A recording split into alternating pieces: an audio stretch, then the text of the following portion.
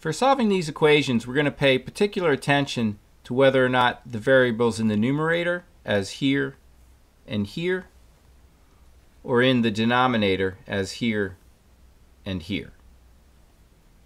And this is consistent to the approach we used on the previous video, where we made a distinction between the variable in the top or the bottom. If it's in the bottom, you've got to get it out from here in some way.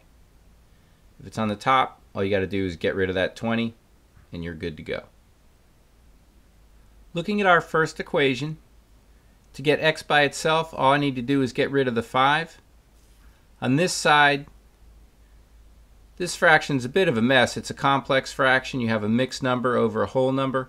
Normally I might just clean this up first, but since all I have to do is say times 5 and times 5, I'll go ahead and do that. This side's cleaned up because these 5s are going to cancel. Over here I can just deal with what I've got. Notice with the 5 and the 10, the common factor of 5 cancels very easily. 5 goes into 5 once, 5 goes into 10 twice. And now we can just clean this up. This is 2 over 1.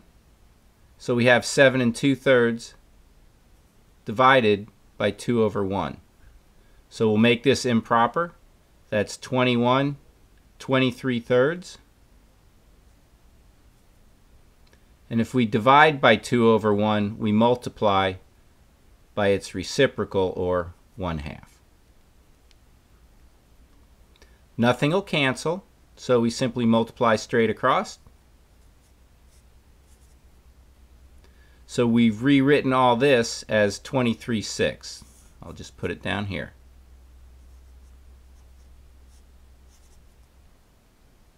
And again, 5 canceled 5. You're left with x is equal to 23/6.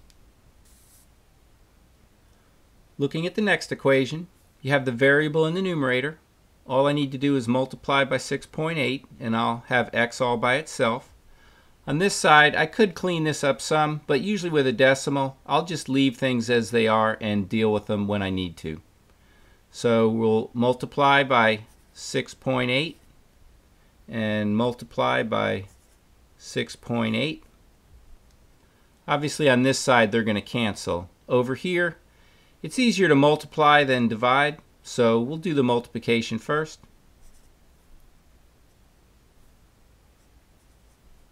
And because of the 1 decimal, so we have 13 6/10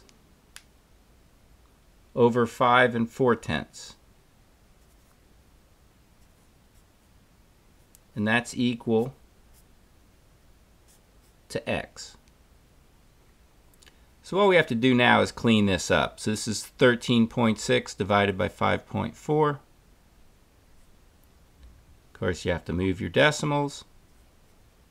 Tell the world.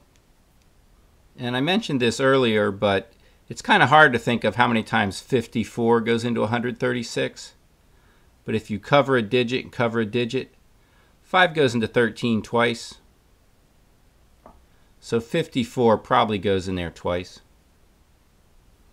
2 times 50 is 100. 2 times 4 is 8. So 2 times 54 is 108.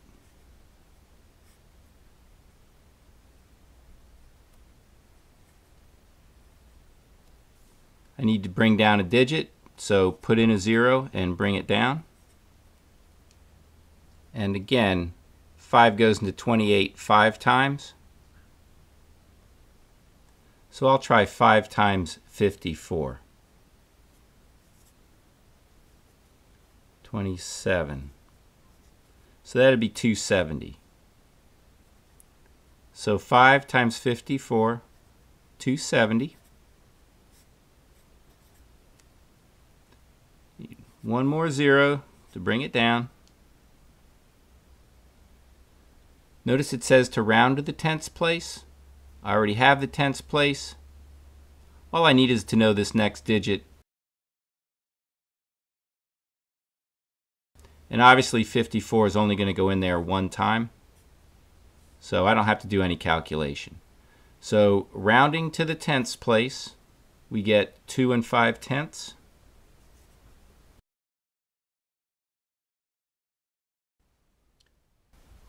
Looking at this equation, the variable's in the numerator. All I need to do is get rid of 4 2/5. It's held by division, so I'll multiply by 4 2/5. I left it in this form here because I know that's the same, it's going to cancel.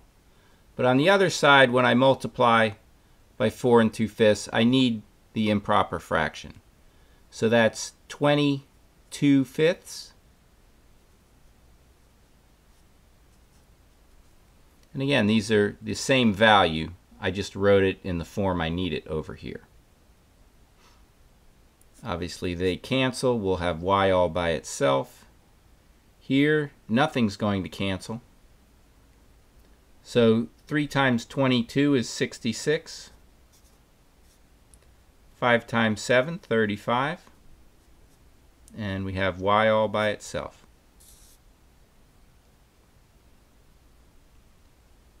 Looking at this problem, the variable's in the numerator. All I have to do is multiply by 8. But this side is such a mess, I'm just going to clean this up first. So this is 1 4/5 divided by 6 2/3. So let's write that as 5 9/5. And I'll be real explicit this time. I'll say it's divided by 20/3. But when you divide by a fraction, we have to flip it or take the reciprocal and multiply.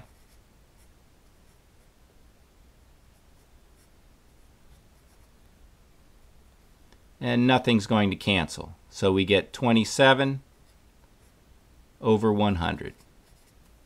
I'm just going to put that down here.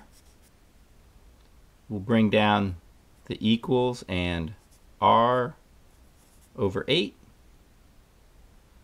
All we have to do is get rid of that 8, so multiply by 8.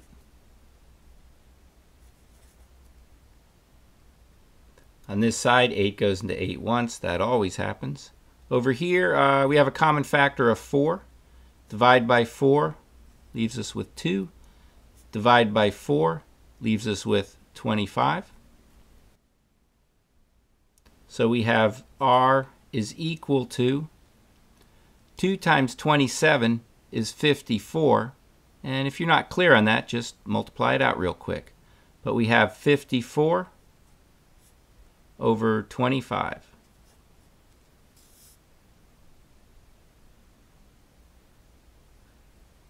Looking at this problem, we have the variable in the denominator.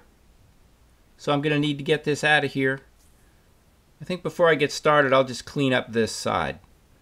This is 7/1. And I'm going to divide it by 2 4/5. When you divide by a fraction, you flip it and multiply. So that's 10/14. So 5/14 is what we multiply by. Obviously we have a common factor. Divide by 7, divide by 7. So we end up with 5/2. And we'll just put that down here. So we have 10/r. I want to get the variable out from here, so I'm going to multiply by the LCD, which is 2r.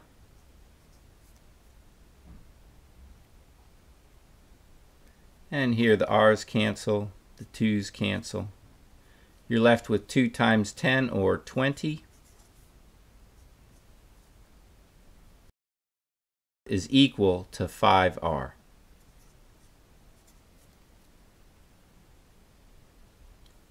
You want to get rid of the 5, so divide by 5. Those cancel. We have r is equal to 4.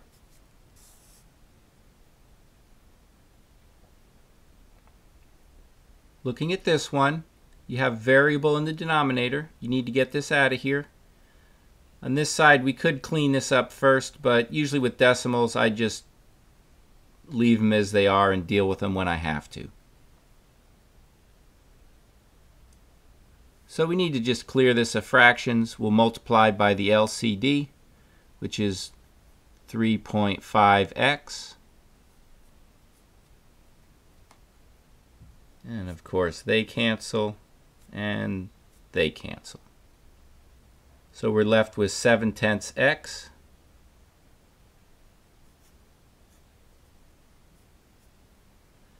(3.5 times 4.1).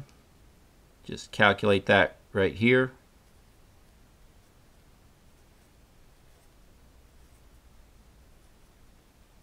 (12, 14). And you have 2 decimal places. You're trying to get x by itself. We'll divide by 7/10. And I think I can fit the division in here. 7 into 14.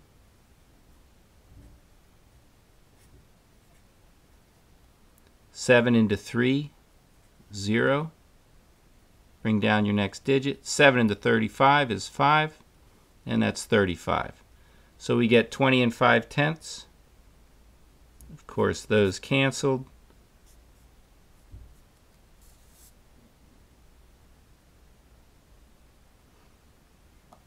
All right, we have 2 more to take care of. Looking at this one, variables in the denominator.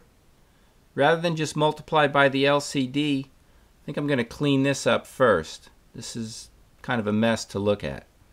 So let's make this improper. 21/4. This is 6/1. So 21/4 divided by 6/1 means times 1/6. Now if you can notice, there's a common factor of 3 in each of these. Divide by 3 leaves you with 2. Divide by 3 leaves you with 7. So we have 7/8. That's a lot better. So I'll just write that down here.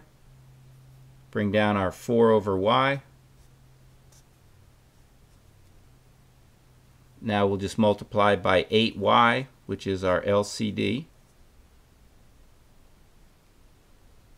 So the y's cancel. 8 times 4 is 32. 8's cancel. You've got 7y. And now we'll just divide by 7 and divide by 7. Of course, they cancel. Y is equal to 32/7.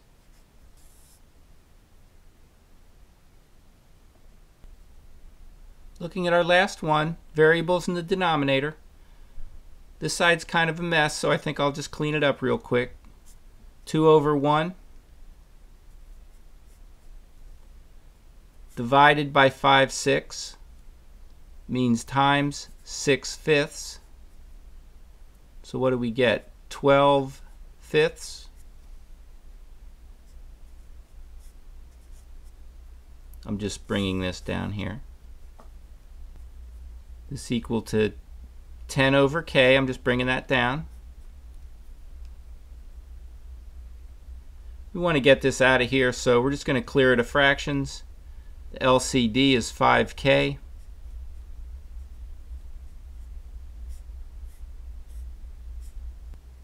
Of course, the 5's cancel. The k's cancel. So you have 12k. And 5 times 10. Just got to get rid of the 12. Divide by 12. They cancel.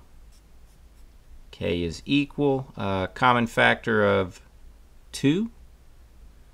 So you get 25/6.